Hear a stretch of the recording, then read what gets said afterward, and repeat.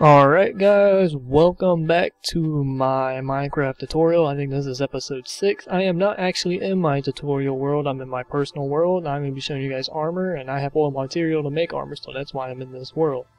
Alright, the first set of armor I'm going to be showing you guys is leather armor. Leather armor gives you about 29% protection bonus from all damage besides falling damage. All armors do not take in falling damage until about, I think, the 1.0 update. This is iron armor. Iron armor gives you about 62% of protection bonus from damage.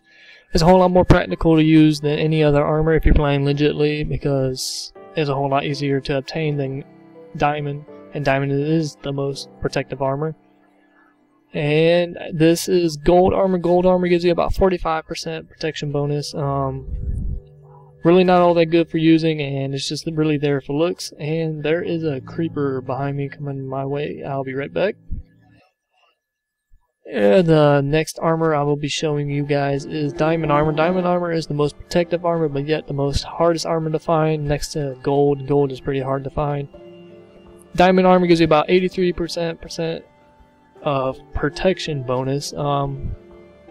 It is the hardest to find, like all. And that's really about it for this armor video. Armor's all made the same way. The next video will be in the link up at the very top of the screen, and if you guys need any help, send me a message, leave a comment. If you guys like it, remember to rate and subscribe. Alright, thank you guys, have a good day.